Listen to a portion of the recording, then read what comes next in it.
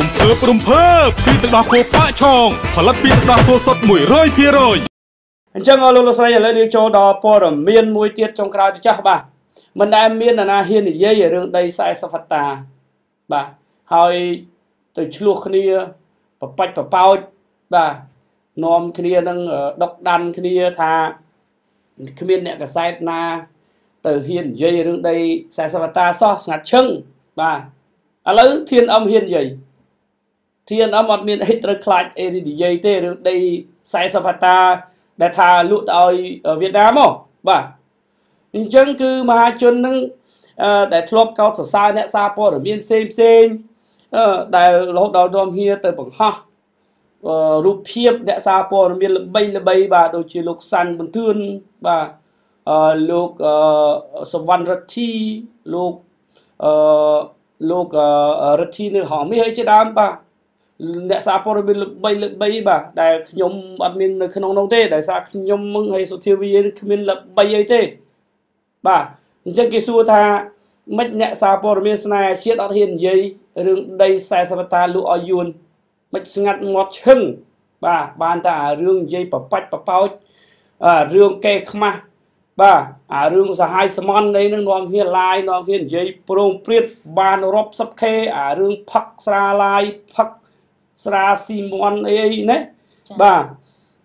រឿងកំពេចកំប៉ុកអត់ប្រយោជន៍នឹងគឺថានាំគ្នាឡាយនាំគ្នាផ្សាយឲ្យបានរាប់សិបខេណែចំណែករឿងប្រទេសជាតិមួយទាំងមូលរឿងដី40ហិកតាលក់ទៅឲ្យយួនអត់នាំគ្នានិយាយឥឡូវធានអឹមសុំនិយាយបាទអញ្ចឹងគឺថាអ្វីដែលជាការរិះគន់នោះគឺរិះគន់នឹងវារិះគន់ពេកទៅហើយរិះគន់ពេលខ្លះនឹងមិនដឹងថាតើយោងទៅលើច្បាប់អ្វីយោងទៅលើគោលការណ៍អ្វីហើយនឹងមូលដ្ឋានអ្វីតតែសោះចេះតែរិះគន់ទៅហើយបង្ហាញថាខ្លួនឯងនឹងស្នេហ៍ជាតិគិតពីជាតិយល់ថាយល់សុខយល់ទុក្ខរបស់ជាតិព្រួយបារម្ភខ្លាចជាតិនឹងបាត់ដីណែខ្លាចបាត់ដីជាពិសេសគឺបាត់ដីឲ្យទៅយួនខ្លាចយួនយកដីបាទអញ្ចឹងការព្រួយបារម្ភវាជាសិទ្ធិនៃការព្រួយបារម្ភប៉ុន្តែទន្ទឹមនឹងការព្រួយបារម្ភយើងគួរតែសិក្សាទៅលើច្បាប់ធម្មនុញ្ញច្បាប់រដ្ឋធម្មនុញ្ញដែលជាច្បាប់កម្ពុជារបស់ជាតិហើយនឹងសន្ធិសញ្ញាអន្តរជាតិផ្សេងដែលជាឯកសារយោងនៅពេលដែលគេអនុវត្តគោលការណ៍ណាមួយគឺគេផ្អែកទៅលើគោលការណ៍ឯកសារបាទឯកសារជាមូលដ្ឋានច្បាប់ជាមូលដ្ឋានអញ្ចឹងគឺដែលកន្លងទៅនេះគឺនាំគ្នាភ្ញាក់ផ្អើលព្រួយបារម្ភស្រែកកោកាណាគឺថាប្រទេសកម្ពុជាយើងបើនិយាយទៅគេហៅថាមហាសេរីនៅក្នុងការប្រើប្រាស់បណ្ដាញសង្គម Facebook ចង់ណាជេរអីជេរចង់ណាចោតទៅបាទរិះគន់រិះគន់ទៅតាប្រេះតាផ្ដាស់តាពីទឹកតាពីដី40ហិកតានៅខេត្តកំពង់ឆ្នាំងអស់លោកស្រីណាគឺចោទប្រកាន់ថាបានលក់ឲ្យយួនអញ្ចឹងគឺបើយើងពិនិត្យទៅលើច្បាប់ដែលមានចែងនៅក្នុងរដ្ឋធម្មនុញ្ញចំពោះជនអន្តោប្រវេសន៍គឺគេមានសិទ្ធិតែជួលទេហើយយើងក៏មិនបានលក់ដែរគឺយើងគ្មានសិទ្ធិអ្វីទៅលក់ដីទៅឲ្យជនជាតិយួនហើយនរណាក៏ដោយសូម្បីតែរាជរដ្ឋាភិបាលមន្ត្រីសាធារណៈមន្ត្រីមូលដ្ឋានឬក៏ប្រជាពលរដ្ឋនៅតាមតំបន់ព្រំដែនលក្ខណៈក៏គ្មានសិទ្ធិលក់ដីរបស់ខ្លួនទៅឲ្យជនបរទេសកាន់កាប់ជាកម្មសិទ្ធិស្របច្បាប់នោះដែរអញ្ចឹងមុននឹងគេធ្វើអ្វីមួយគឺគេមានភាពច្បាស់លាស់របស់គេសូមពិនិត្យមើលឯកសារឲ្យបានត្រឹមត្រូវហើយសម្រាប់ជនបរទេសដែលរស់នៅស្រុកខ្មែរខុសច្បាប់គឺមានការចាប់បញ្ជូនទៅស្រុកវិញជាបណ្ដាបាទកន្លងមកគឺមានជនជាតិយួនជាច្រើនដែលត្រូវបានរាជរដ្ឋាភិបាលកម្ពុជាបញ្ជូនទៅស្រុកវិញ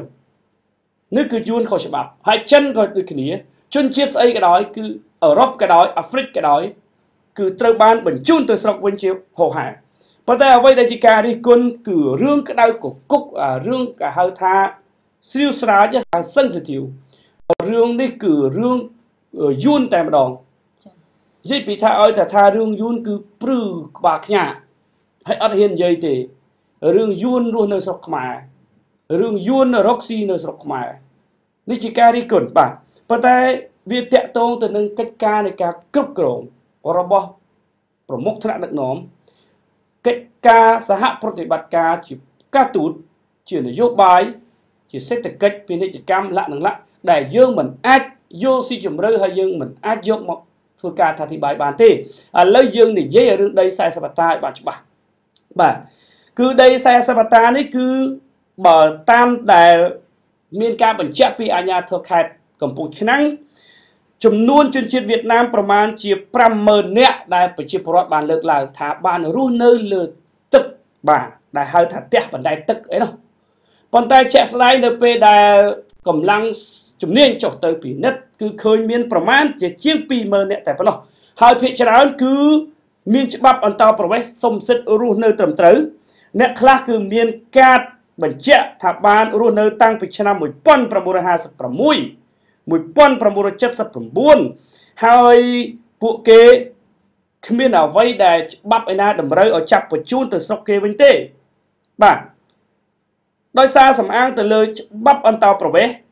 ដែលយើងផ្ដល់សិទ្ធិឲ្យមានការរស់នៅទៅដល់ជនបរទេសហើយនឹងឯកសារដូចជាកាតដូចជាប័ណ្ណក្នុងការផ្ដល់នូវសិទ្ធិក្នុងការរស់នៅដូច្នេះការផ្សាយអ្វីដែលជាការបំភ្លឺនាំឲ្យមានការយល់ច្រឡំហើយដី40ហិកតានោះគឺជាដីរបស់រដ្ឋអស់លោកស្រីគឺរដ្ឋសម្បទានទៅឲ្យឯកជនដើម្បីធ្វើការវិនិយោគអភិវឌ្ឍសម្រាប់ជួលទៅឲ្យជនអន្តោប្រវេសន៍ដែលត្រូវការរៀបចំការរស់នៅលើគោកពីព្រោះថាជៀសវាងកុំឲ្យប៉ះពាល់បរិស្ថាននៅក្នុងទឹកទន្លេពីព្រោះរស់នៅលើទឹកទន្លេគឺបំផ្លាញបរិស្ថានប៉ះពាល់សោភ័ណភាពបំផ្លាញមច្ឆជាតិគឺប៉ះពាល់ធ្ងន់ធ្ងរច្រើនណាស់ដូច្នេះហើយបានចង់ឲ្យពួកគាត់មករស់នៅលើគោកហើយជនអន្តោប្រវេសន៍ទាំងនោះគ្មានសិទ្ធិទិញដីកាន់កាប់រស់នៅស្របច្បាប់ទេបាទអញ្ចឹងមុននេះបន្តិចគឺ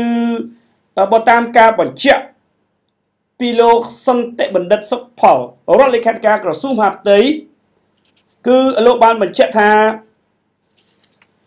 បាទការបំលាស់ទីអ្នកដែលរស់នៅលើផ្ទះបណ្ដែតទឹកឲ្យទៅនៅលើគោកគឺជាការគិតគូរពីហេតុផលបរិស្ថានភាពល្អប្រសើរឡើងនៃការរស់នៅរបស់មនុស្សនឹងធ្វើទៅតាមច្បាប់ជាតិនិងអន្តរជាតិបាទដូច្នេះគឺវត្តមានរបស់ប្រជាជនដែលរស់នៅលើផ្ទះបណ្ដែតទឹកដែលក្នុងនោះចម្រុះជាជនជាតិវៀតណាមខ្មែរអ៊ីស្លាមនិងពលរដ្ឋខ្មែរខ្លះដែរនោះបានធ្វើឲ្យបរិស្ថាននៃបឹងទន្លេសាបរងនឹងការបំពុលនិងគោករាក់ដោយសារតែការបន្ទោបង់ការបោះនៅកាកសំណល់ចូលទៅក្នុងទឹកនិងការបង្ហូរប្រេងម៉ាស៊ីនចូលទៅក្នុងទឹកជាដើមស្ថានភាពបែបនេះគឺតម្រូវឲ្យមានការស្ដារឡើងវិញនៅបរិស្ថានបឹងទន្លេសាបនិងធ្វើឲ្យប្រសើរឡើងនៅកំណើនត្រីទឹកសាបឡើងវិញខណៈដែលបឹងទន្លេសាបជាជង្រុកត្រីដ៏សំខាន់បំផុតរបស់កម្ពុជាបាទហើយអាជ្ញាធរខេត្តកំពង់ឆ្នាំងក៏បានជំរុញឲ្យក្រុមហ៊ុនម៉ៅការចាក់ដីពន្លឿនការងាររបស់ខ្លួនរៀបចំហេដ្ឋារចនាសម្ព័ន្ធទីតាំងថ្មីមួយដែលស្ថិតនៅក្នុងឃុំស្វាយជ្រុំស្រុករលៀបអ៊ីដែលអាចអនុញ្ញាតឲ្យអ្នកដែលរស់នៅលើផ្ទះបណ្ដែតទឹកនឹងអាចឡើងមកនៅលើគោកហើយត្រៀមដីសម្រាប់ការអភិវឌ្ឍសាងសង់ធ្វើលំនៅឋាននេះគឺ40ហិកតាជួលតែឲ្យពួកគាត់បាទដែលរួមមានជនជាតិវៀតណាមខ្មែរអ៊ីស្លាមនិងពលរដ្ឋខ្មែរផងនោះអញ្ចឹងគឺអ្វីដែលជាការរិះគន់គឺអភិបាលរងខេត្តកំពង់ឆ្នាំងលោកស៊ុនសវណ្ណរិទ្ធបានបញ្ជាក់ឲ្យថាការរៀបចំបំលាស់ទីប្រជាពលរដ្ឋដែលរស់នៅលើផ្ទះបណ្ដែតទឹកប្រមាណជាង 4,000 គ្រួសារនេះគឺធ្វើឡើងដោយការស្ម័គ្រចិត្តស្របទៅតាមច្បាប់ជាតិនិងអន្តរជាតិបាទចំណែកឯមួយទៀតនោះគឺចំណុចដែលបញ្ជាក់ឲ្យបានច្បាស់ថាអ្នកដែលរស់នៅលើទឹកបណ្ដែតបាទផ្ទះបណ្ដែតទឹកនោះមិនមែនមានតែជនជាតិយួនទេគឺមានជនជាតិខ្មែរអ៊ីស្លាមហើយនិងជនជាតិខ្មែរយើងផងហើយនៅតាមទន្លេសាបក្នុងខេត្តកំពង់ឆ្នាំងកន្លងមកមានប្រជាពលរដ្ឋខ្មែរអ៊ីស្លាមនិងអន្តោប្រវេសន៍វៀតណាមនឹង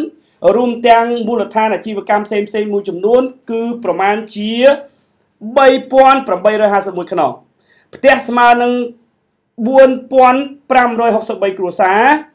ហើយរស់នៅលើផ្ទៃទឹកទន្លេសាបជាប្រភេទផ្ទះបណ្ដែតទឹកនៅក្នុងភូមិសាស្ត្រឃុំសង្កាត់ចំនួនដល់ទៅ 9 ឯណោះនៅពេលដែលរដ្ឋបាលចាប់ផ្ដើមអនុវត្តគម្រោងនេះគឺលោកស្រី Rona Smith ដែលជាអ្នករាយការណ៍ពិសេសទទួលបន្ទុកសិទ្ធិមនុស្សនៃអង្គការសហប្រជាជាតិនិងក្រុមការងាររបស់លោកស្រី បានអញ្ជើញទៅពិនិត្យតាមដាននិងឃ្លាំមើលដោយយកចិត្តទុកដាក់បំផុតពិសេសពាក់ព័ន្ធជាមួយនឹងកិច្ចការការពារសិទ្ធិមនុស្សជាគោល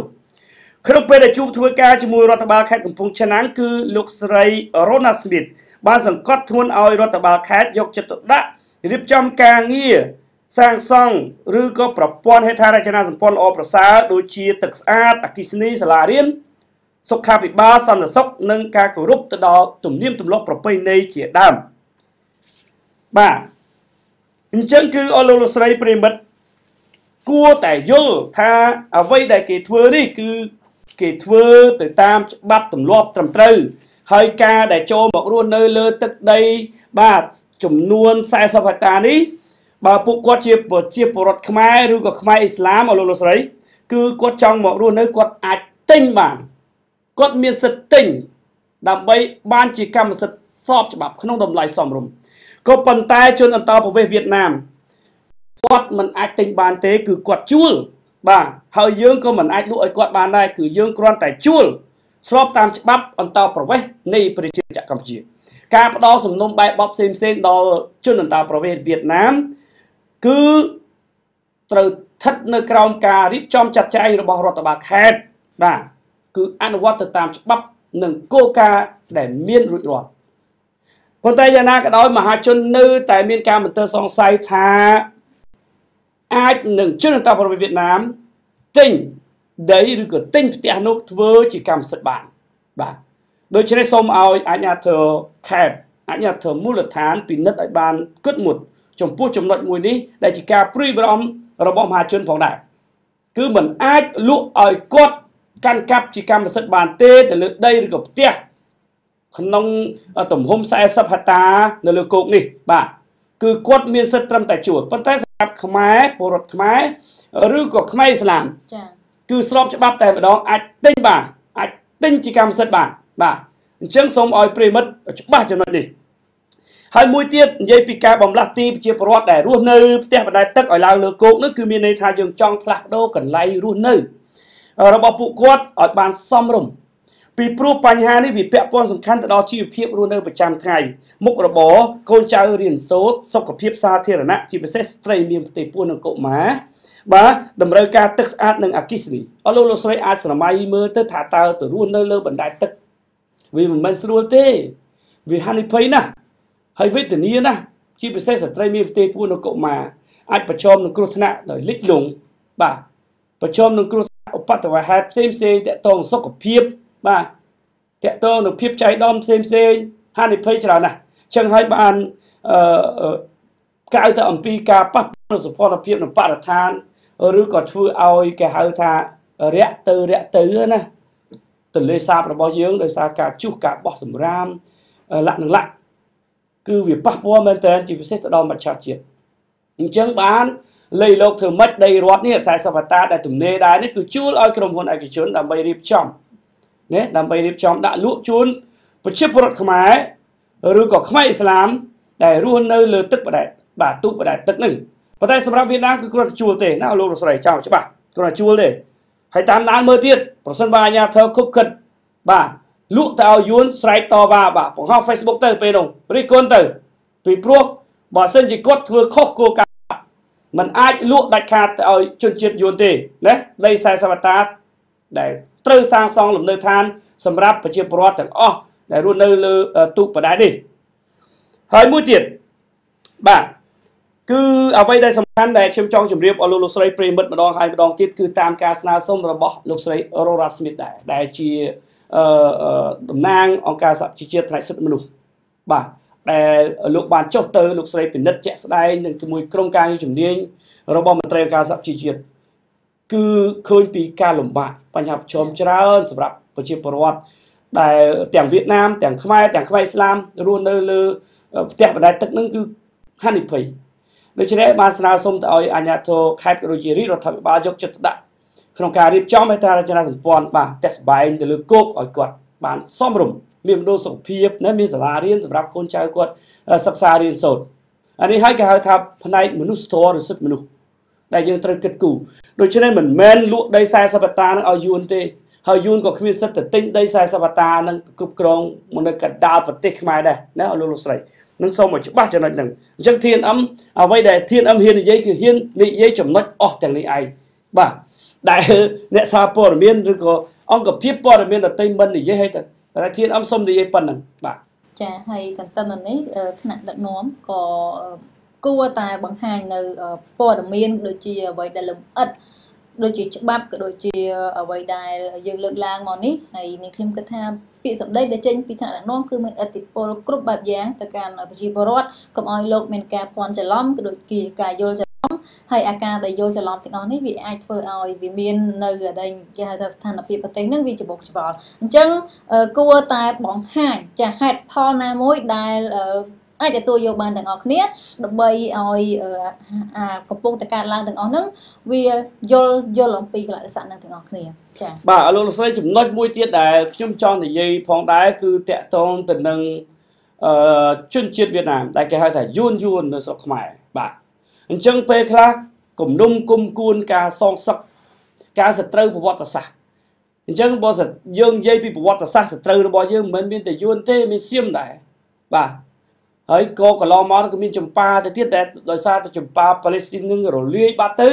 វានៅសល់សៀមនឹងយួនហើយយើងទៅចងសត្រូវជាមួយគុំគួនយ៉ាងម៉េចបើសតវត្សទី21សតវត្សដែលគេហៅថាពិភពលោកសម្រាប់ទាំងអស់គ្នាសុខសន្តិភាពសម្រាប់ទាំងអស់គ្នាអញ្ចឹងនៅលើផែនដីយើងចែកគ្នារស់បាទចែកគ្នាកសាងជីវភាពចែកគ្នាទៅសេចក្តីស្រឡាញ់និងសុភមង្គលលក្ខណៈហើយប្រទេសណាក៏ដូចប្រទេសណាដែរវាមានជនអន្តោប្រវេសន៍បើនិយាយអំពីខ្មែរយើងដែលទៅរស់នៅឯបរទេសហើយជាជនអន្តោប្រវេសន៍ជាជនអន្តោប្រវេសន៍គឺមានច្រើនណាស់លោកលោកស្រីប្រិយមិត្តជ្រាបហើយនៅអាមេរិកនៅបារាំងអូស្ត្រាលីកាណាដាហ្វីលីពីនញូហ្សេឡង់បាទថៃយើងក៏មានដែរនៅថៃខ្មែរយើងនៅថៃអញ្ចឹងគឺវាជាច្បាប់ណែអស់លោកលោកស្រីការរិះគន់នេះប៉ុន្តែអ្វីដែលយើងប្រយ័ត្នបំផុតនោះគឺបញ្ហាព្រំដែននោះទេអស់លោកលោកស្រីជាការពិតដែលធានអឹមទទួលស្គាល់ថាបញ្ហាព្រំដែនគឺជាបញ្ហាក្តៅកគុកដែលរាជរដ្ឋាភិបាលកម្ពុជាជាមួយនឹងរាជរដ្ឋាភិបាលបាទជាមួយរដ្ឋាភិបាលវៀតណាមតែងតែយកមកដាក់លើតុជជែកនិយាយគ្នាដោះស្រាយរឿងខ្លះគឺដោះស្រាយបានជាបណ្ដាកន្លែងខ្លះគឺមិនទាន់បានដោះស្រាយគឺទុកមួយឡែកបាទនឹងបន្តដោះស្រាយតទៅទៀតរឿងព្រំដែននេះហើយរឿងដែលថាកម្ពុជាបាត់ដីបាទបាត់ធ្លីណាគឺយួនយកដីអីលក្ខណៈនេះជាការរិះគន់របស់លោកលោកស្រីប៉ុន្តែទាំងខ្ញុំទាំងប្រិយមិត្តលោកលោកស្រីមិនមែនជាអ្នកប្រវត្តិសាស្ត្រហើយក៏មិនមែនជាអ្នកភូមិសាស្ត្រជាអ្នកដែលបានដើរទៅចុច GPS ព័ទ្ធជុំវិញព្រំដែនកម្ពុជាវៀតណាមឬកម្ពុជាថៃទេដែលយើងមិនអាចនិយាយបានថាគេយកដីយើងណាយកប៉ុណ្ណេះប៉ុណ្ណោះប៉ុន្តែមានការលើកឡើងរបស់ប្រជាពលរដ្ឋនៅតាមព្រំដែនជាការពិតដែលថាមានការដាំបង្គោលព្រំដែនលយចូលទៅក្នុងទឹកដីកម្ពុជាដែលពីដើមឡើយពីដូនពីតារបស់កម្ពុជាពីដូនតាប្រជាពលរដ្ឋដែលរស់នៅជិតតំបន់ព្រំដែនថាមានការរំកិលបង្គោលព្រំដែនលក្ខណៈប៉ុន្តែយ៉ាងណាក៏ដោយយើងមានគណៈកម្មការជាតិទទួលបន្ទុកដោះស្រាយបញ្ហាព្រំដែនបាទដែលត្រូវជជែកពិភាក្សាដោះស្រាយរាល់ការរំលោភបំពានណាមួយពីប្រទេសជិតខាងទៅលើខ្សែបន្ទាត់ព្រំដែនរបស់កម្ពុជាវាជាច្បាប់ជាតិផងនិងជាច្បាប់អន្តរជាតិផងដូច្នេះលោកស្រីបើយើងនិយាយថាព្រួយបារម្ភដេកតែព្រួយបារម្ភដេកលែងលក់ស៊ីបាយលែងបានដោយសារខ្លាចបាត់ដីបាត់ទឹកបាត់សមុទ្រប៉ុន្តែដល់ជាក់ស្ដែងទៅលោកស្រីសម័យនេះហើយគ្មាននរណាគេមកយកដីយើងបានស្រស់យើងមានសមាគមប្រជាជាតិអាស៊ានគេ10ប្រទេសដែលយើងរួបរวมគ្នាគោរពអធិបតេយ្យភាពរវាងប្រទេសទាំងអស់គ្នាបាទគឺមានច្បាប់ទាំងអស់ដែលគោរពតាំងពីសិទ្ធិមនុស្សសិទ្ធិក្នុងការចាក់ចេញពីប្រទេសមួយទៅធ្វើការនៅប្រទេសមួយសិទ្ធិនៅក្នុងការទទួលបាននៅការងារចំណាក់ស្រុកទទួលបាននៅការមើលថែអប់រំដុសបដាលនៅអញ្ចឹងបានន័យថាមិនត្រឹមតែរឿងព្រំដែនអីទេរឿងសេដ្ឋកិច្ចពាណិជ្ជកម្មយើងសហប្រតិបត្តិការគ្នាយ៉ាងល្អប្រសើរនៅក្នុងក្របខ័ណ្ឌអាស៊ានហើយក៏ដូចជាក្របខ័ណ្ឌតំបន់និងអន្តរជាតិដូច្នេះគឺយើងត្រូវបារម្ភថាដេកលក់ទៅស្រាប់តែភ្ញាក់ឡើង Việt Nam vô đây dương mà đó là bong tè dương đó trang tè ấy khi tôi chỉ mình chưa cái này nâng muối ở lô sấy như là small khi nhóm có sờ lạnh tức sờ lạnh đây sờ lạnh chiết khi nhóm đây hay mấy khi nhóm giấy thì thà căn chương rót thà bị ba rồi có căn chương nè nà mùi tê ba xong giấy để trăng thiên ấm bỏ mình bứt cái tí cái này cô chủng ho bao dương có sờ lạnh chiết ở lô sấy prim có sờ lạnh chiết bàn tay mình cô prim vào đó thế này dương khát không tại thưa ở vây để ai thưa ban sầm rạp chiết dương đi chỉ chủng mất sầm khăn bà cá châu rôm chấm này tụ bay tích tụ cái đấy tụ bay chia sẻ cam hợp hiệp nâng bên chỉ thông đông cùng buôn cái đó còn tại ai rôm chấm này khi nông cá chui áp vót chui cai làm ó stapana chiết rồi bao dương ní chia ở vây để khi nhôm trong chấm điệp chun ở lô sấy bể bật tha dương cua tẹt vừa chỉ riêng loạt ngày chỉ riêng loạt sapana loạt khai loạt cho năm sớm mất để phao để cá trên bị cá khát không prang prai rồi bao chia bọt công chiaទាំងអស់ក្នុងការរួមចំណាយជួយអភិវឌ្ឍជាតិជួយរិះគន់ស្ថាបនាទៅដល់ការដឹកនាំទៅដល់ដំណើរការនៃការប្រព្រឹត្តទៅរបស់មន្ត្រីគ្រប់លំដាប់ថ្នាក់នៅតាមក្រសួងស្ថាប័នរដ្ឋលក្ខណៈនេះហើយជាការរួមចំណែកជួយជាតិបាទបើយើងអង្គុយតែរិះគន់តែសេតែ Facebook បង្ហោះរិះគន់ជេរប្រមាថនោះមិនមែនហៅថាស្នេហ៍ជាតិទេហើយយើងមិនអាចតាំងខ្លួនជាអ្នកស្នេហាជាតិដោយពលីជីវិតទៅរឿងដែលមិនសមហេតុផលដែរបាទរឿងខ្លះទៅថាដីយកយួនយកដីខ្មែរស្រាប់តែចាញ់បោកអ្នកនយោបាយបកបប្រកាសបាតកម្មទាមទារតវ៉ាស្រែកជេរស្រែកចាចជាប់គុកជាប់ច្បាប់ពិបាកទៅដល់ខ្លួនឯងពិបាកទៅដល់ក្រុមគ្រួសារក៏ដូចជាវាពិបាកទៅដល់ការរក្សានូវសុខសន្តិភាពក្នុងសង្គមមួយនេះបាទនៅឯ TV ឥឡូវខ្ញុំមានប៉ុណ្្នឹងទេមានអ្វីបន្ថែមមុននឹងជម្រាបលាដល់ប្រិមិត្តទាំងអស់ទៅពីព្រោះយើងដល់ម៉ោងកំណត់ហើយចាចឹងមានតែយើងទាំងអស់គ្នាទេចាពាក្យថាយើងទាំងអស់គ្នាគឺមកពីគ្រប់ស្ថាប័នទាំងអស់ចាទស្សនិកជនយើងគឺលោកមានជាគំនិតល្អអ្នកដែលស្នេហានៅប្រទេសជាតិហ្នឹងមិនថាតែខាងថ្នាក់ដឹកនាំមកថ្ងៃខាងសង្គមស៊ីវិលក៏ដូចជាខាងគណៈបកប្រឆាំងដែរគឺគ្រប់ទាំងអស់គឺរួមគ្នាដើម្បីជាការរិះគន់ដើម្បីស្ថាបនាគឺយើងដើរលើមេគាមួយដើម្បីឲ្យកម្ពុជាយើងប្រកបដោយនិរន្តរភាពនិងការអភិវឌ្ឍទៅចាអញ្ចឹងឃើញថាពេលវេលាបានមកដល់ទីបញ្ចប់ទៅហើយវត្តមានយើងខ្ញុំទាំងពីរអ្នកក៏សូមអរគុណការចំណាយពេលមានតម្លៃទស្សនាកម្មវិធីនេះគឺ1ម៉ោងនេះពេញតែម្ដងហើយយើងនៅតែនាំមកនៅព័ត៌មានល្អជាច្រើនព័ត៌មានពិតគ្រប់ទីកន្លែងពី TNM ចាយើងក៏សូមការអធិស្ឋានបើសិនជាការនិយាយលើលោកណាមួយដែលអចេតនាបាទសូមអរគុណចំពោះការចំណាយពេលរបស់ប្រិយមិត្តលោកលោកស្រីក្នុងការទស្សនាតាមដាននៅព័ត៌មានពេលល្ងាចរបស់ទូទស្សន៍ TNM TV Online បាទក៏សូមគោរពជូនពរលោកលោកស្រីប្រិយមិត្តជួបប្រទះតែសេចក្តីសុខសេចក្តីចម្រើននិងសុភមង្គលក្នុងក្រុមគ្រួសារខណៈពេលនេះខ្ញុំបាទកតងជាមួយនឹងកញ្ញាសុខធីវីសូមអរគុណសូមជម្រាបលា